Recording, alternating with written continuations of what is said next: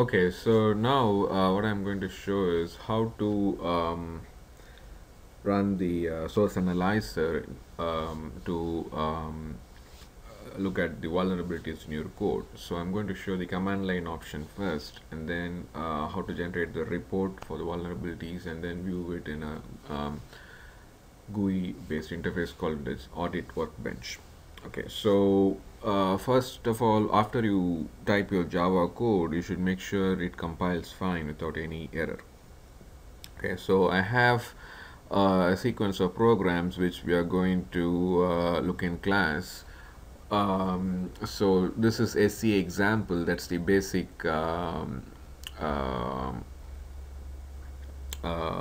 Java program, and it will be found to have some vulnerabilities, and we are going to iteratively improve it. And as we improve or remove the vulnerabilities, the source code analyzer is going to tell you which vulnerabilities are still there. So eventually you want to remove all of them and want only what is called the poor logging practice vulnerability. That's not really a vulnerability, it's kind of a weakness in your program, because this poor logging practice is due to the print statements that you have in your program. So for each print statement it gives that vulnerability. So we just want to keep improving until we reach to a point where we just get those poor logging practice vulnerabilities. Okay, so let me show you. So the first thing to do is to make sure your program compiles fine. So for that, just compile using Java C SCA example.java. That's my program name. And after you compile your Java program, now run using source analyzer. Now the basic command is to say hyphen source analyzer, one single word, and then space hyphen scan. And if you, so I'm not showing this thing right now. Let me tell you what happens if I don't have that option. So let me just use source analyzer space hyphen scan SCA example.java. So it's going to give you a warning telling that since the version of the Java JDK that you want to use is not mentioned, it's going to assume 1.4 as the default version. So whatever is corresponding to 1.4, it will compile based on that. If you use some classes, say the scanner or things like that, which have been which were not in 1.4, which were incorporated after 1.4, say 1.5, I believe, then if you don't put the JDK version, then it may not recognize such classes. So that's why it's better to explicitly mention what version of Java JDK you want to use in the analysis for the you want the analyzer to basically to use. So you can say JDK hyphen JDK 1.7, that indicates this JDK version you want to use, and then hyphen scan 1.7 I think is the maximum it can go. Okay, and then hyphen scan and SCA example.java. So now you won't get that warning. So it basically will go through the code, build the model, analysis, do the analysis, and then list out the vulnerabilities. So let's look at the vulnerabilities, what it gives now.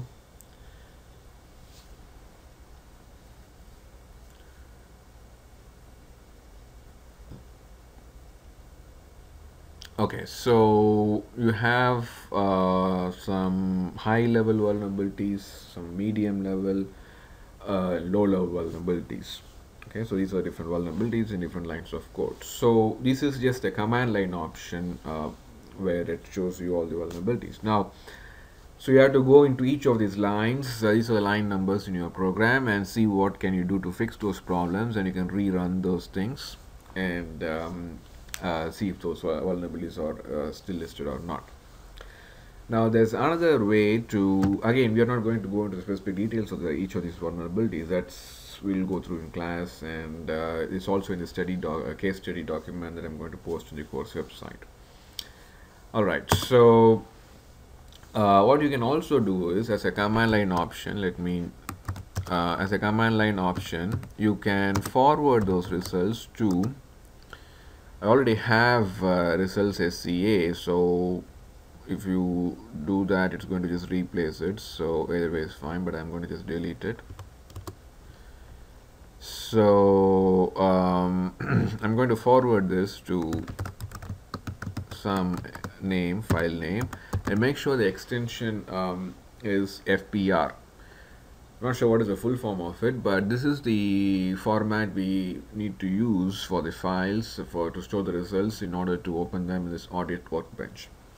So you can say source analyzer space hyphen JDK 1.7 for the version, then hyphen scan, and then SE example.java, the Java file name, and then hyphen F, and then results SCA.fpr. If you do that, it's not going to show all the vulnerabilities in command prompt. It's going to put everything together, and yeah, all these vulnerabilities will be saved in this results SCA file. So it could be any name as long as it has an FPR extension. That should be fine.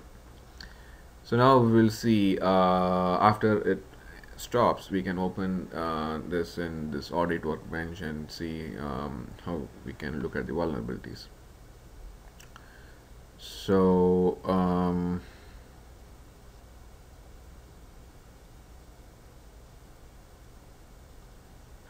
okay, so HP45 SCA, and then click on audit workbench.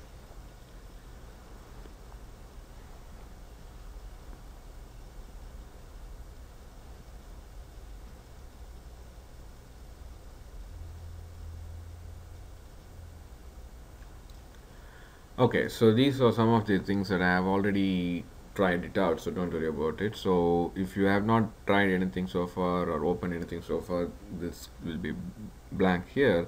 So click on open project, so that will ask so this is the folder. So if the right folder doesn't open up, go to the folder where you ran and save the results SCA.fpr file. So open that FPR file now.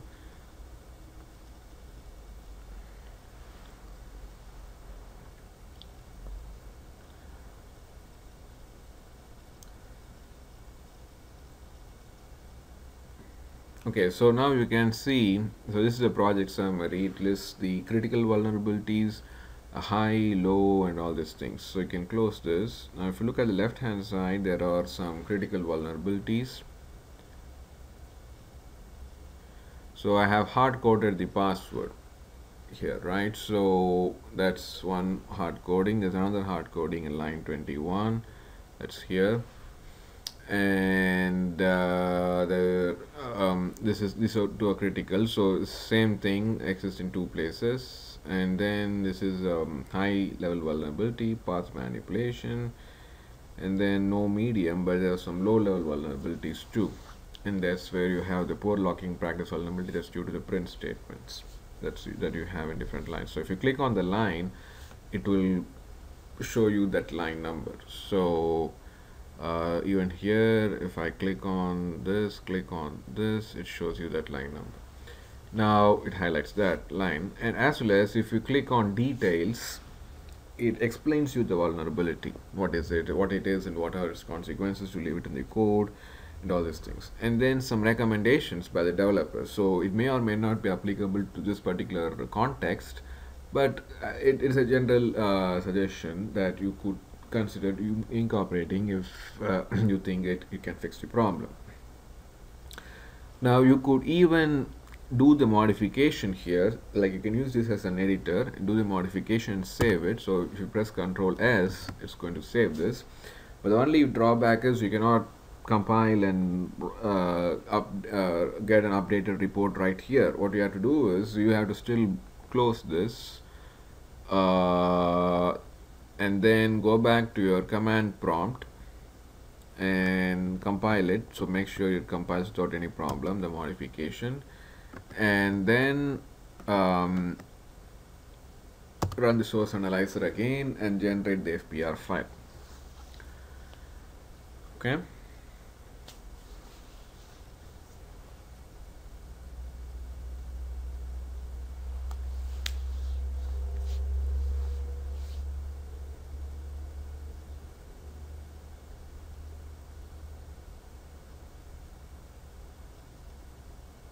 So it has stopped. So let's go to audit workbench. Let's open this result. So this is the new one.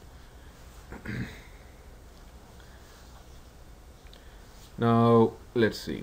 The number of such critical vulnerabilities, the hard-coded password, one of them the line 14 was gone, but if you click on this and see, there's a new vulnerability now, which is the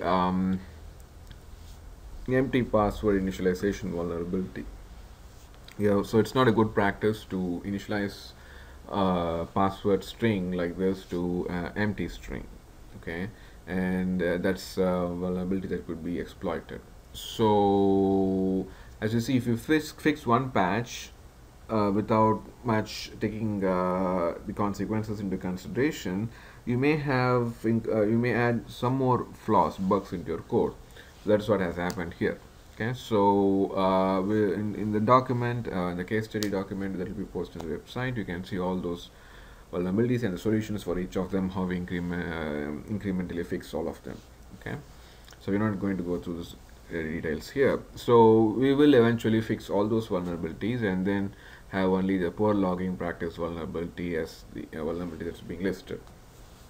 Okay, so so make sure you read the details documents. So for some cases it may not be listed, depends on the vulnerability, but they will be very handy in giving you an idea of what strategy to incorporate to fix those vulnerabilities. Of course, the case study document I'm going to post and go over an example in class will cover majority, if not all of them, of the strategies you need to know. Okay, so let me close this. So I'll stop this.